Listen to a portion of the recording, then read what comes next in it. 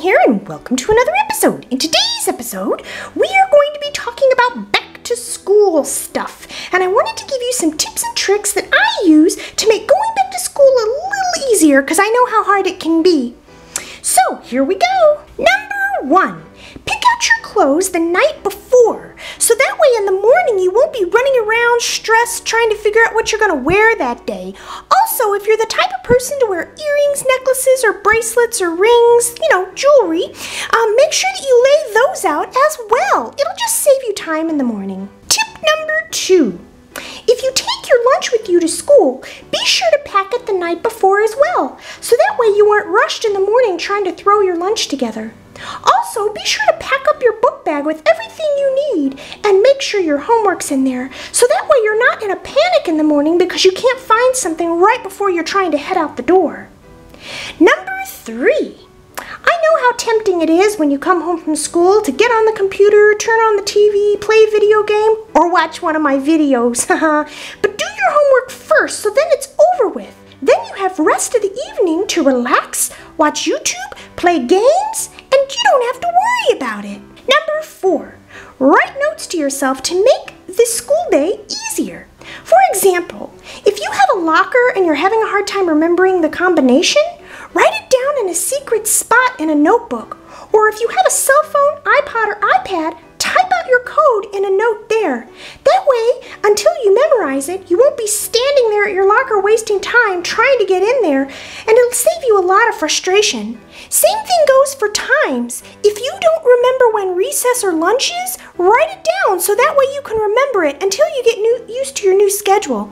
That way, you won't be so confused. Number 5, be sure to take good care of yourself.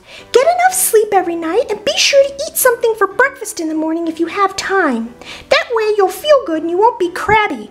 There's nothing worse than sitting in class while you're hungry and sleepy and the teacher expects you to pay attention.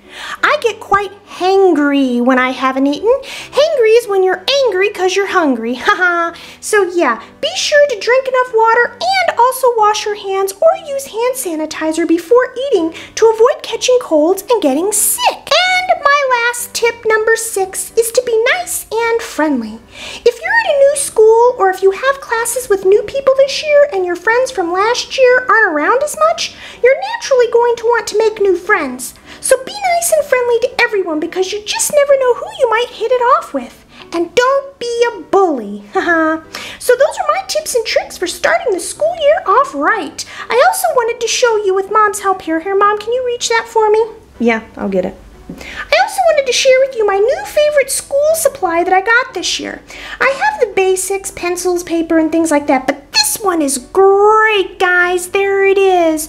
So it's got this jeweled little brooch on the front. See how it shines? And it's got a peacock on it with some glitter, and it's peacock paper on the inside. So I use this for taking notes to remind me of things or writing notes to friends. Grammy gave it to me, and I just think it's fantastic.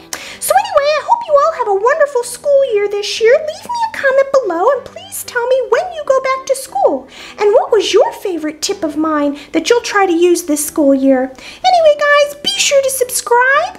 I've got a lot more videos coming. Leave me some comments and let me know what you'd like to see next. And also follow me on all of my social media. Those links are in the description box below. And I'll see you next time, guys. Bye, and good luck with school. Get those good grades, guys. Get 'em, get 'em.